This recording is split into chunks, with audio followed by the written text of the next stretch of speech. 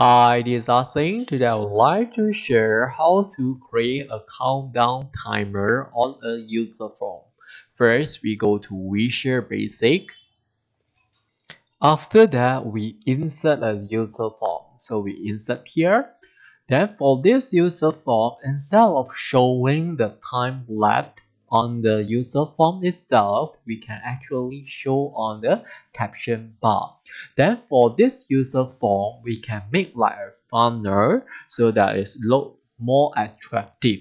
However, unfortunately, the things that we have here is too limited. So we can just make use of the text box. So we can actually create two here.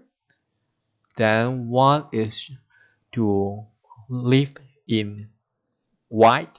Then for the other one, maybe like the water level will keep decreasing. So we have to make sure the size is exactly the same. Okay, so to look for the size, we can actually go through the properties here. So the thing that we have to take care is the top 6 and the height 144. Okay, later on we will know why we have to take care for these two values. Okay, so for the back color, we can actually change to the color that we like. So if let's say we want to look like a water level, we can actually make use of blue color. Then if let's say we want the other color, we just change. Okay, then for this one, the effect should not be this. Okay, the special effects we should change to the right one. Okay, so we will have two different patterns.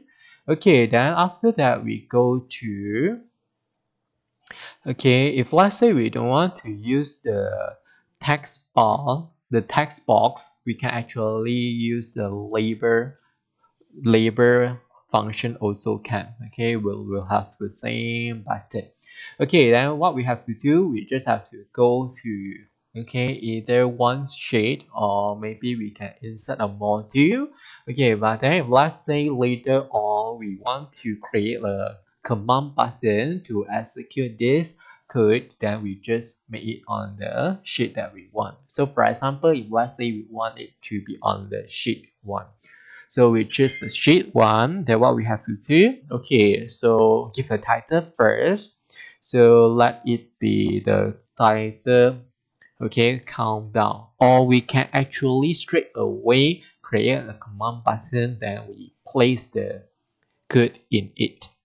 Okay, we back to Excel view, go to insert, look for active X controls, then we create a command button.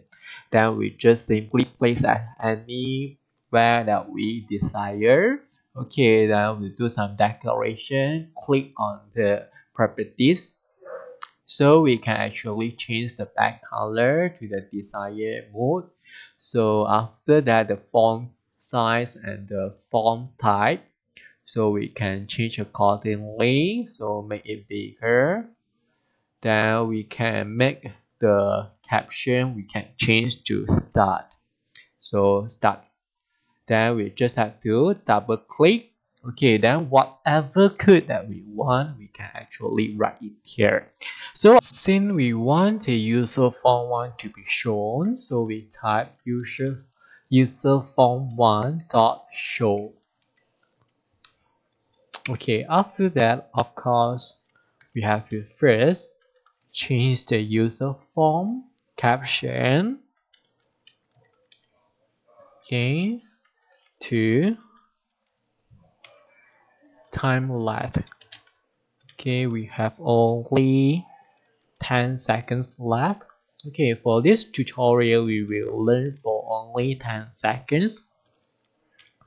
Okay, then for I equal to 1 to 10. Of course, we need to wait for a second because it's in terms of second application dot wait. And now plus, so we have to wait for 1 second.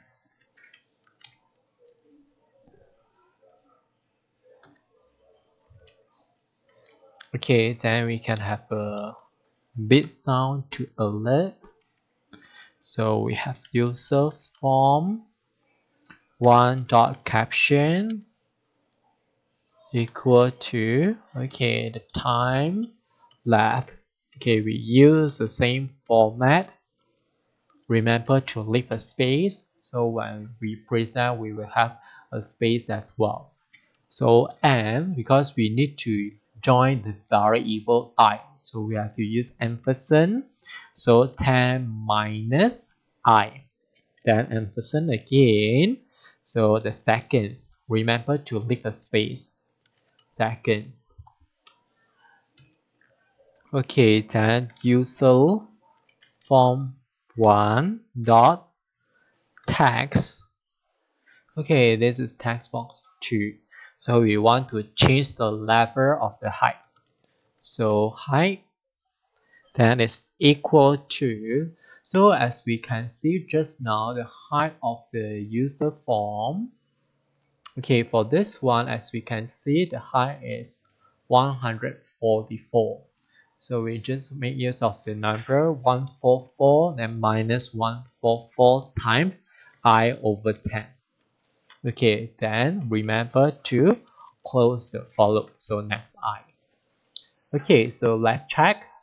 Okay, we're back to Excel file. Okay, change the design mode and click. So we just click. As we can see, the form is shown, but then the level is not decreasing or it's not dropping, and the verse is not changing as well. So doesn't matter. We go back to the Visual Basic. Okay, we can actually stop first. So why does it happen? It's because the show model is true, so the code cannot be executed correctly. So we change to false. Okay, change the show model to false. Okay, now we try one more time. So start. So as we can see, the time is changing, but then the taskbar is not changing. So to make sure this will change, what we have to do here is we have to add do event. Okay, do events so that it will show whatever we want. So one more time. So we start. So 10, 9, 8, 7, 6, 5, 4, 3, 2, 1, and then stop. As we can see, it's actually from bottom to top. Okay, this is not what we want. So what we have to do here is, now we have to make use of the top. Okay, so back to the user form. Now we check the top. So as we can see, the top here is 6. So we have to remember this value. So now we want to check what is the lowest level. So we can actually adjust the size here. So we pull to the lowest possible. Okay, as we can see, is 147. Okay, to make sure that it's really at the level that we want, we can actually use higher value. Okay, we just undo first. So we click back the user form, then we press undo, Control Z. Okay, back to the normal size. So we can go back. Then what we have to do, we insert another. Okay, good. So user form one dot. Now what we want, also the same thing, is a text box 2. Okay, but now instead of height, we use top. So it's equal to, okay, the original height is 6. So we press 6. Then what to do next is plus. Okay, as we can see just now is 147. So 147 minus 6 is 141. So to make sure that it's really the level that we want, we can actually change it to higher value. For example, like 143 or 142 maybe. Okay, so maybe like we take 142. So times also the same, I divided by 10. Okay, now we check what happened. So we click start again. So now it's dropping instead of moving up. 2, 1, 0. Okay, all empty already. So if let's say after the time is already ended, so if let's say we want to remove this or unload this form, we can actually insert another cube. So we can unload the user form. So remember, we have to unload, write the name user form. Do not use unload me because me is the command button. So command button cannot be unloaded. So we have to unload user form 1. Okay, then of course we can prompt a message box saying that the time is up. So times up.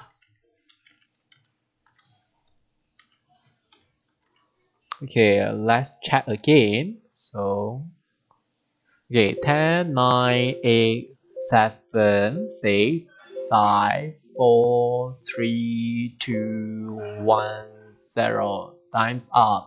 Okay, that's all for today. Thanks for watching. Hope you like it. See you.